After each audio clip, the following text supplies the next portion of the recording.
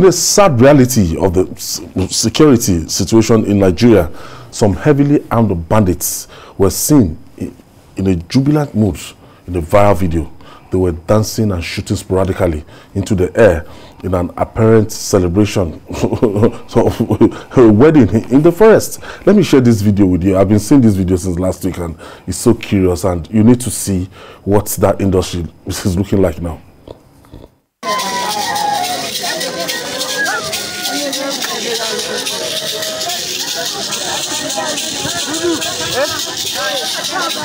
Subhan, negara.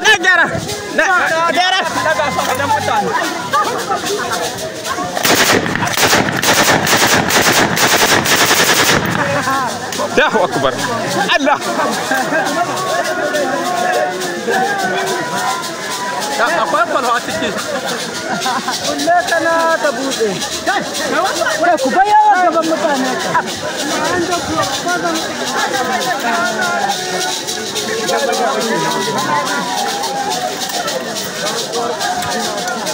Ya anda. Pakai Zai. Kap. Alam aku saharin tu. Kungani ko. Kap. Jauh saya. Ana kotan sama.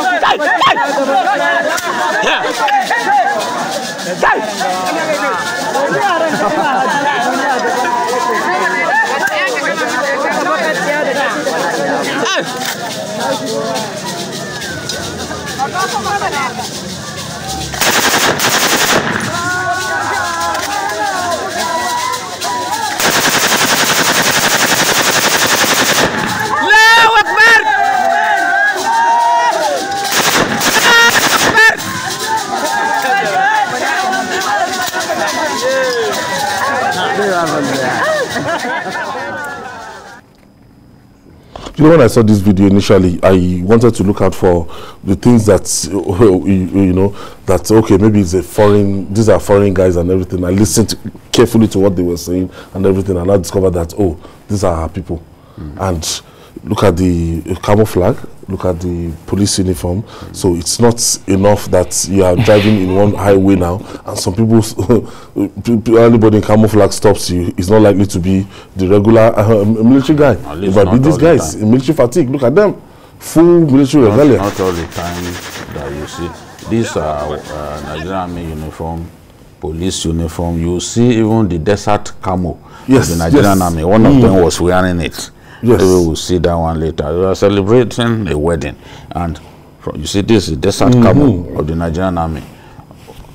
We've heard of arrest of people who sold army uniform to in Zamfara, especially.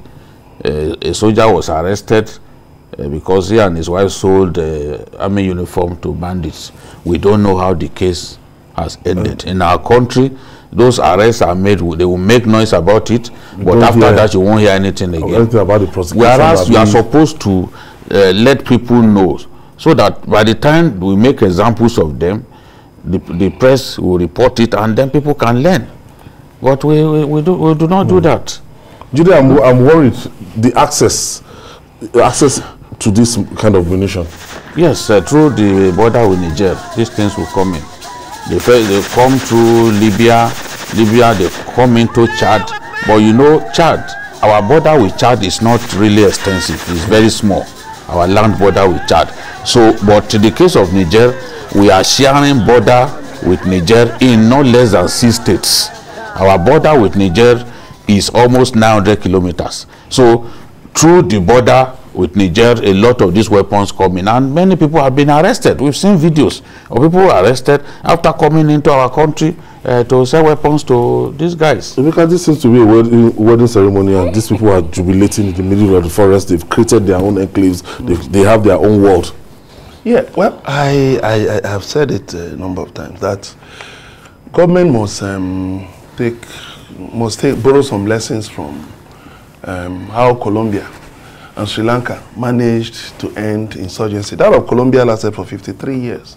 You know, I mean, they're talking of concluding some aspects by this month. This month. So, government needs to really look at how these things were done, how they put an end to it. Because, for instance, in Colombia, criminal groups were operating under the cover of the FARC rebels. You know, it's exactly what you have right now, you know, holding the fringes of Colombia and all of that. So definitely something drastic must be done about these people, because what they're only showing is that, you know, this is what we have in our arsenal, and then you can dare us. So maybe also sending a message to government, okay, you brought it to Tucanos, all right, we are ready for Tucanos. You understand? And so this is like their own show of force. Yeah, show of force. So no serious country allows such a thing to stay. No serious country allows such a thing. I mean, it's ridiculous. And look at the young men. It's ridiculous. Yes. Look at. Of course, these are people. You know, poverty is rife. Poverty is rife. Poverty is rife in the north. So a lot of young people are can be easily recruited into criminal activities. And what do you do with a high number of out of school children? So idle hands, are being recruited into, criminal enterprise.